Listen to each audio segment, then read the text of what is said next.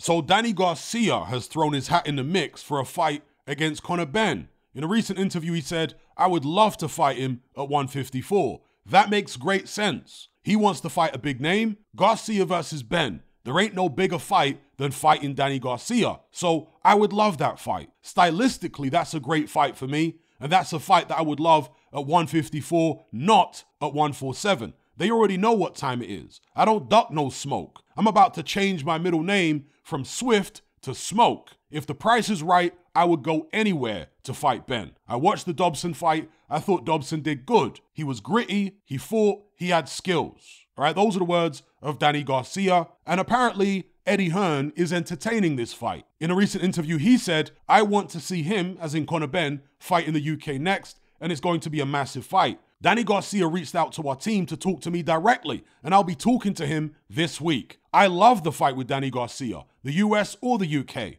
Like I said, 4 or 5 names, and he's definitely in the mix. All right, those are the words of Eddie Hearn. Now, I'm not sure who the 4 or 5 names are for Conor Benn, because we can rule out Tank Davis. I seriously doubt Conor Benn's going to be fighting Terence Crawford or Boots Ennis anytime soon. I suspect Eddie Hearn is throwing certain names out there for clout when he knows there's no chance of them happening. When he says 4 or 5 names, I suspect it's probably more like 1 or 2 names. 3 at a push. If Conor Benn really wants to fight a known quantity, then there's never been a better opportunity to take on Danny Garcia. Garcia's been inactive for nearly 2 years. He's 35 years of age. He hasn't had a good performance in years. His last fight was a majority decision over Jose Benavidez Jr., and prior to that, he got absolutely dominated by Errol Spence back in 2020. Now, Garcia wants to fight at 154, but lest we forget, this guy was fighting at 140 for years. In fact, that was his best weight. He's never looked particularly impressive at 147. So how impressive could he possibly look at 154? If you want a big name, Conor Benn, well, here it is. This is probably the most realistic big name that you're going to get right now. It may not be for mega millions, like a Eubank Jr. fight would be, or a Tank Davis fight would be, especially with it being in the US. If Conor Benn can't get his British license back, then he's going to have to accept the reality of pay cuts, at least in the short term. So let me know what you guys think in the comment section below. Who will Conor Benn fight next? Do you think Danny Garcia is a good opponent for him? Do you think Conor Benn and Eddie Hearn are seriously considering this fight? I think they have mentioned Danny Garcia in the past. I think it is a winnable fight, given how faded Danny Garcia appears to be now. But he's experienced, he's a good counterpuncher, he's fought at a high level, so he can bring certain things to the ring which Conor Benn hasn't encountered before as a pro. Danny Garcia, of course, never been stopped, very tough, good chin. In fact, you could even say that Danny Garcia